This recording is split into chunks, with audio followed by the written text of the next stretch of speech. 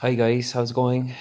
Lisa Smith here. As I'm sure you've read by now, I'm out on bail, and I'm delighted, obviously, to be out on bail, back in the bosom of my family and all that.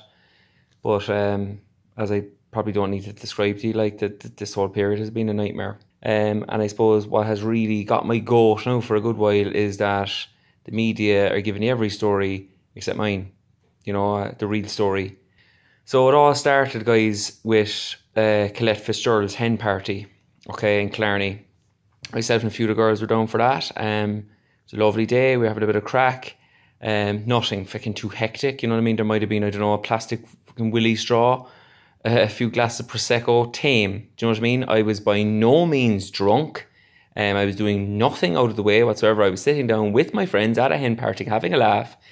And Colette, the bride-to-be, turns around to me, right, knowing well now that I'm out of a horrible relationship with a prick of an ex-husband, okay? I've been with no one since. And she turns around to me, she points over at a kind of she God help us, kind of wonky-looking little waiter, and she goes, "Get back in the saddle now, you should.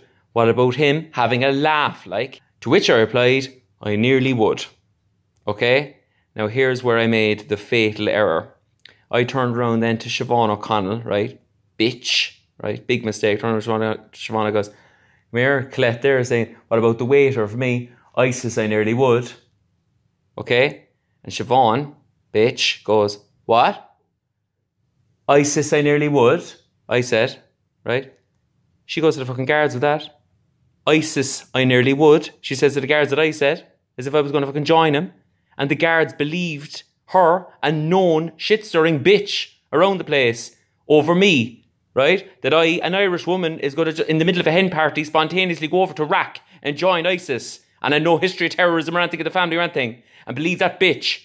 Christ! I'm supposed to be a member of ISIS, then everything. Sure, I don't even know. What would I do over there? I don't even know how to get over to Iraq. So anyway, it was a misunderstanding, guys. The whole fucking thing, okay? And I just wanted to clear that up, okay? And I want to put this whole thing behind me now. And I just want to say thanks once again to the people who believed in me the whole time and supported me. Thanks a million, guys. I really, really appreciate it from the bottom of my heart. And Happy New Year to all of you.